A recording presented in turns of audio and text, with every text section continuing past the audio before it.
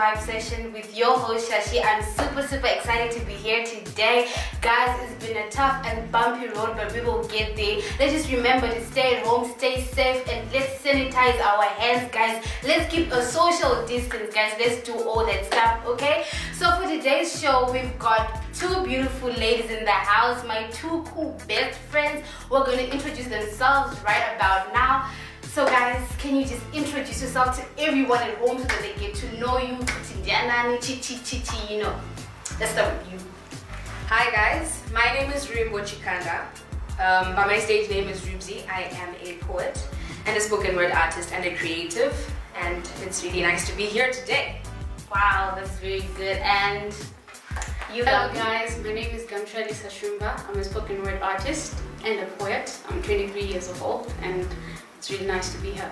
Wow, thank you guys for coming here today. So I'm just gonna ask you a few brief questions. What inspired you guys to be into poetry? What was the inspiration? You can answer that down. Okay. For me, I started off writing music.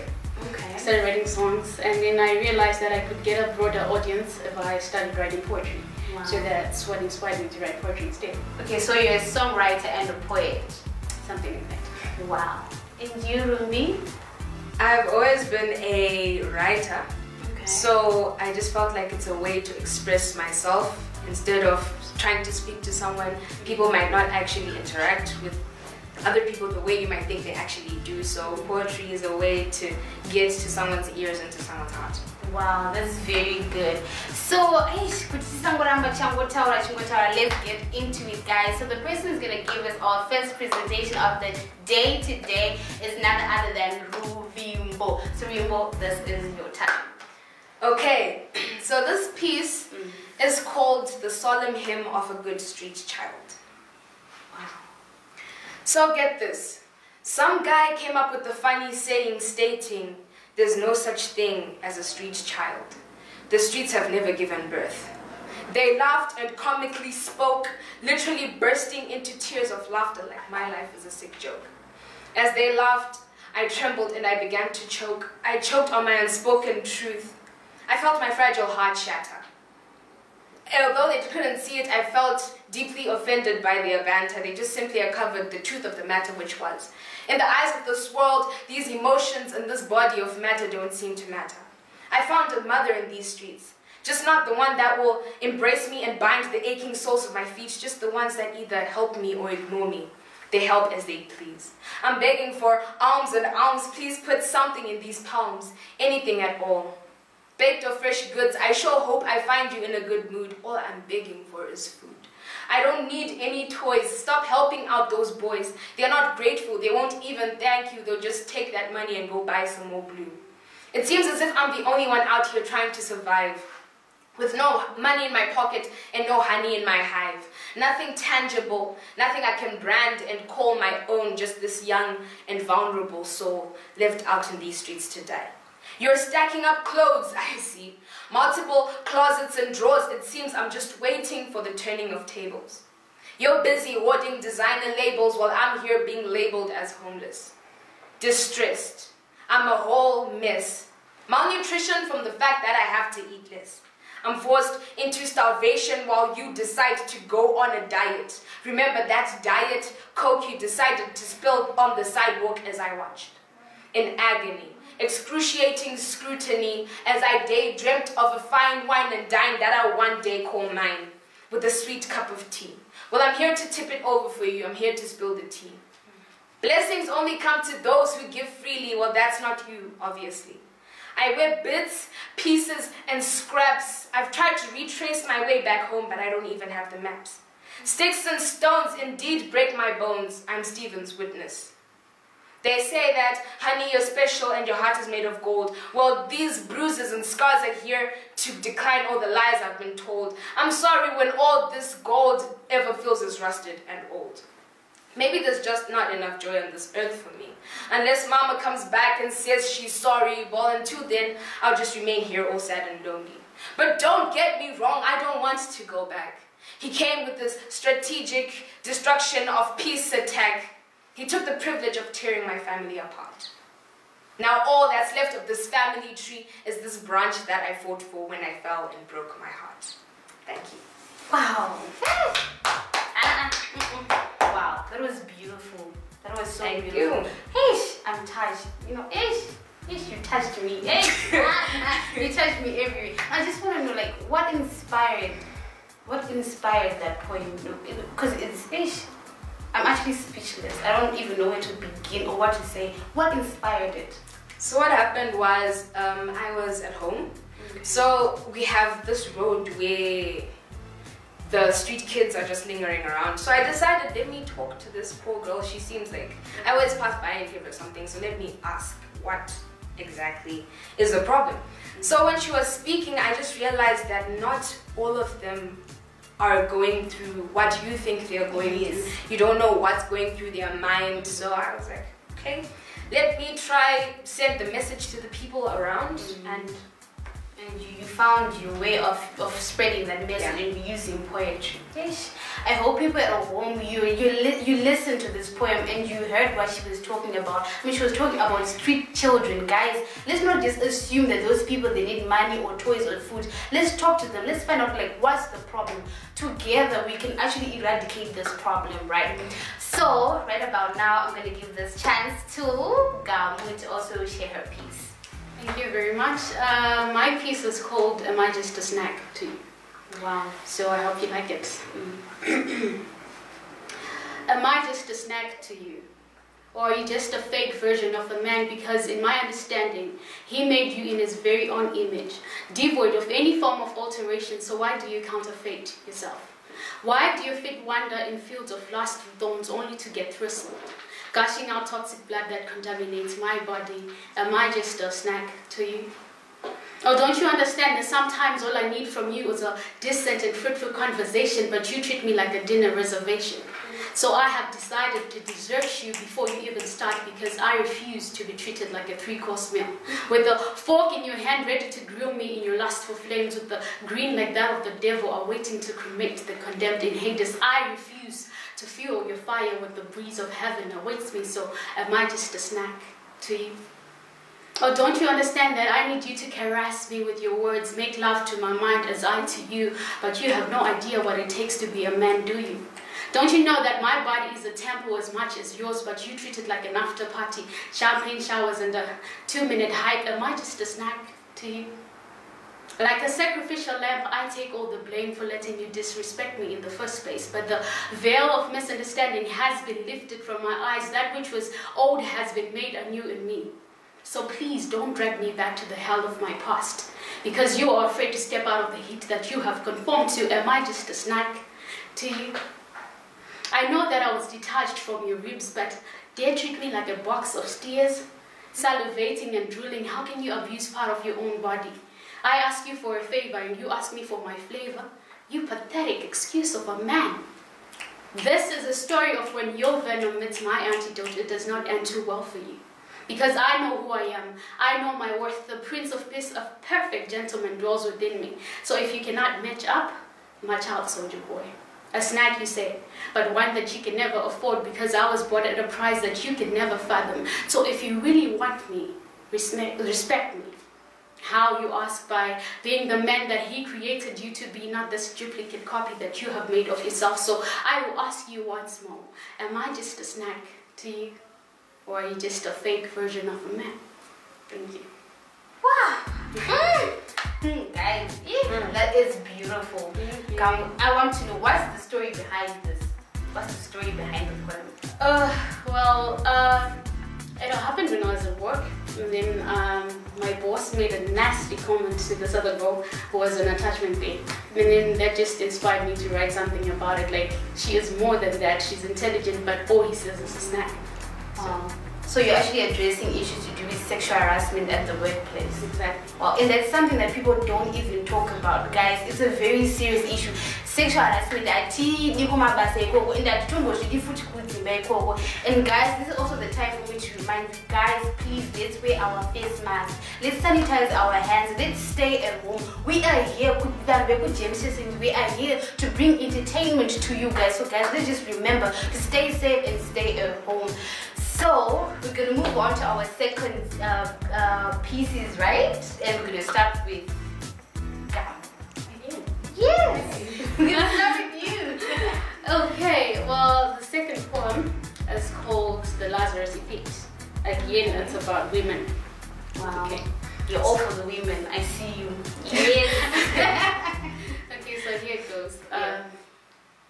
Taken for granted because she does not possess masculinity, they limited her abilities to maternity. They crowned her a child bearer and disregarded the power of her mind, but little did they know that she is one of a kind. She is a force to be reckoned with. Counted amongst the supernatural, she is a double-edged sword. Her femininity grants her the power to seduce nations and deliver creations, whilst the masculinity of her mind is stronger than any man alive, but they choose to shame her and to tame her.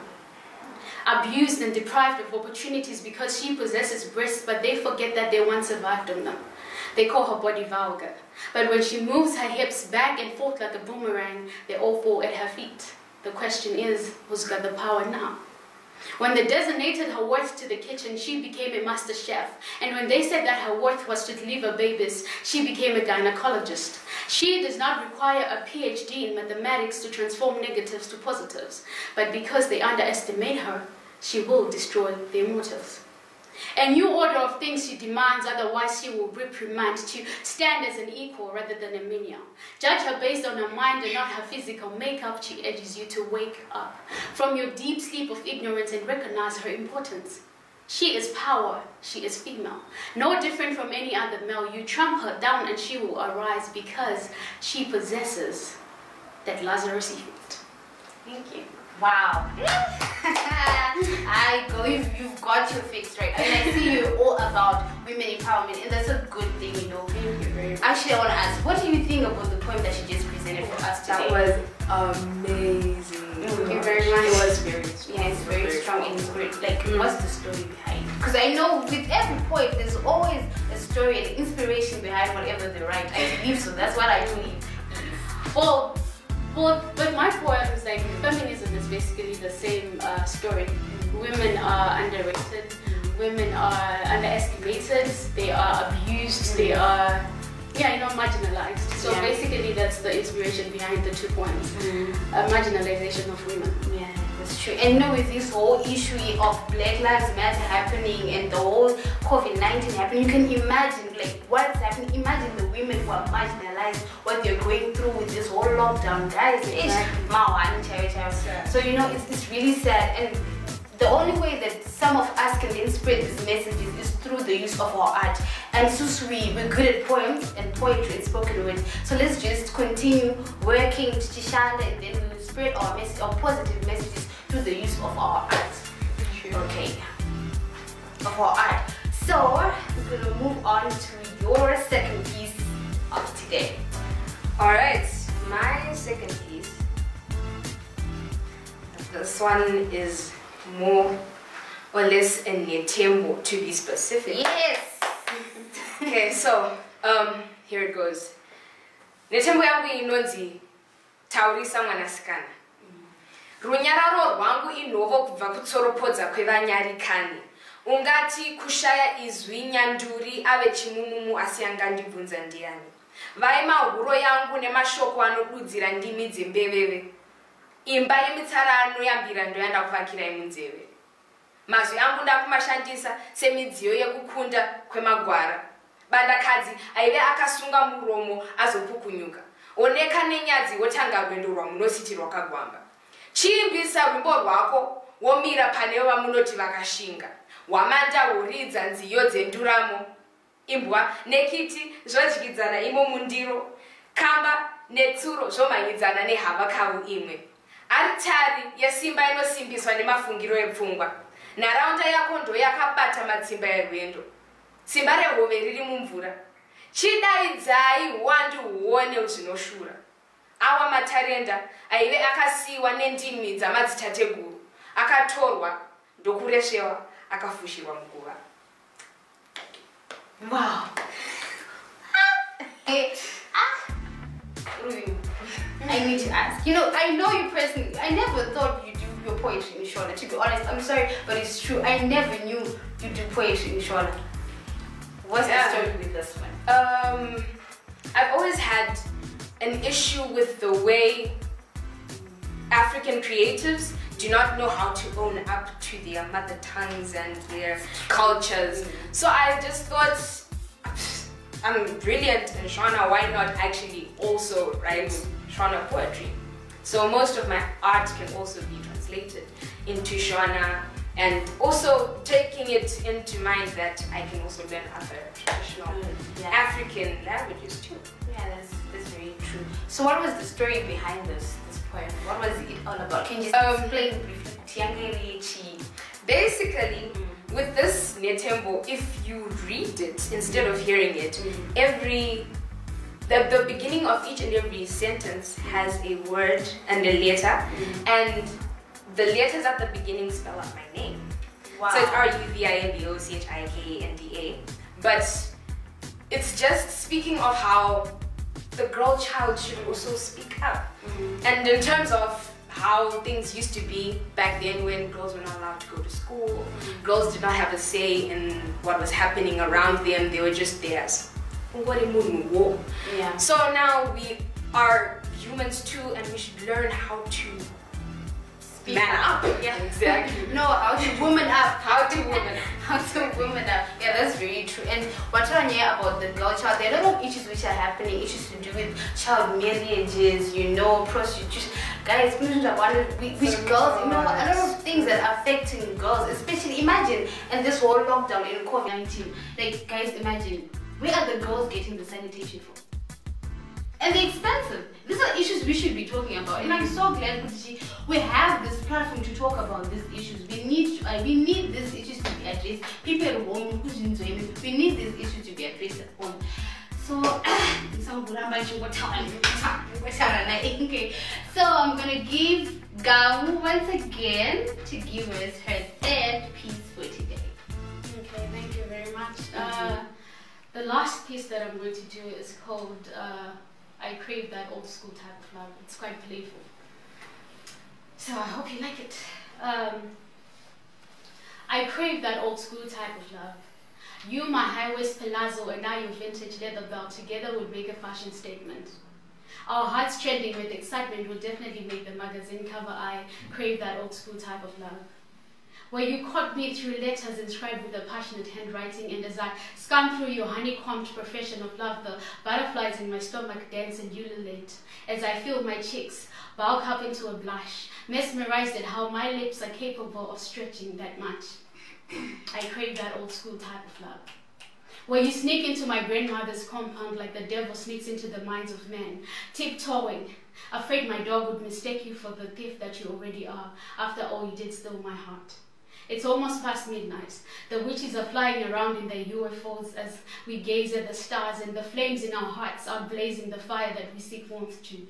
I crave that old school type of love, where you hold my hand, and I feel my heart almost jumping out of my chest, yearning to cuddle skin to skin with yours as we relate the happenings of our days to each other, infused with a pint of jokes we love so hard stone has nothing on it. I crave that old school type of love, where the twinkle in our eyes make us believe that stars inhabit our irises, as we gaze at each other shyly, our lips pouting into bigs, and as they brush slowly upon each other. My alarm violently wakes me up from my sleep, and oh man, how I crave that old school type of love. Thank you. That's good.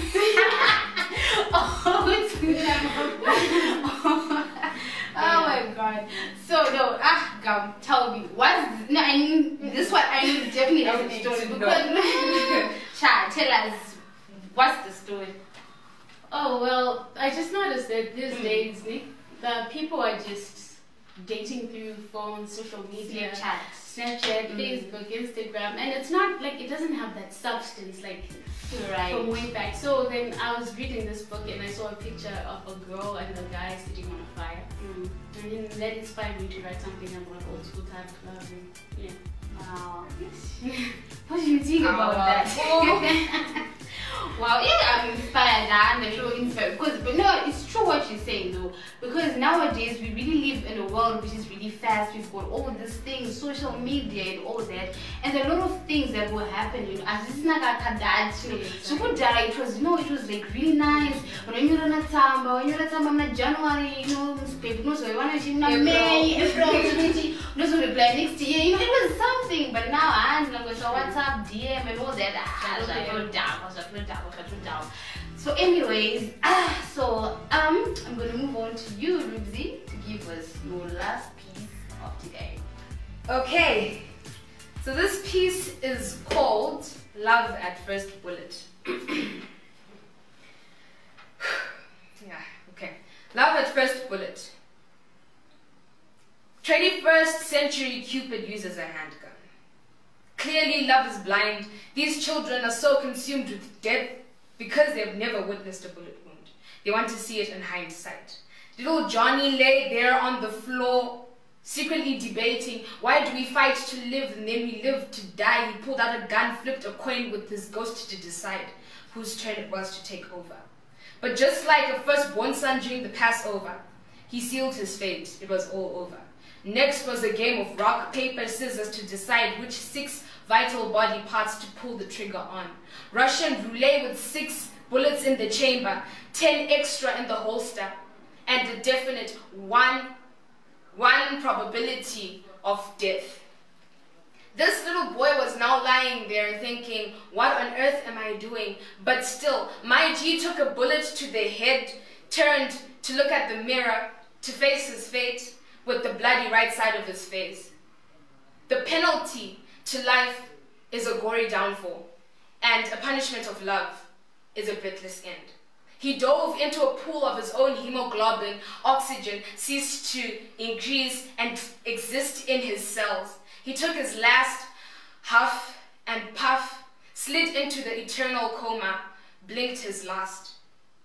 Now that we see that he's dead, although it was being called a suicidal act, his soul was at rest by completing the death and life pact.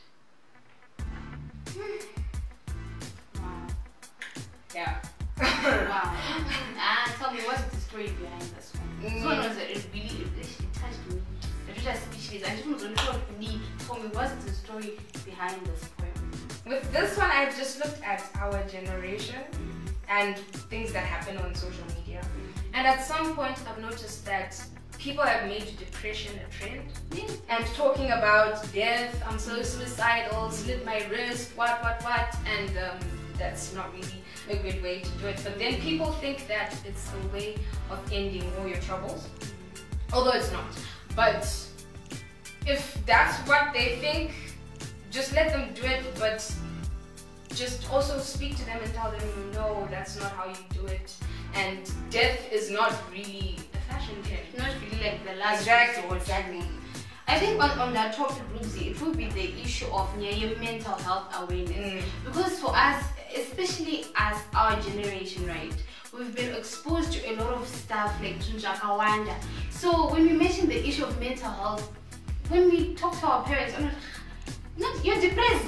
Am I not depressed? But they don't know it's actually an issue. It can lead someone to suicide, And if you look at the numbers right now, the numbers of the young people who are committing suicide and doing all that is because they're depressed. Most of them are suffering from anxiety and a lot of stuff like that.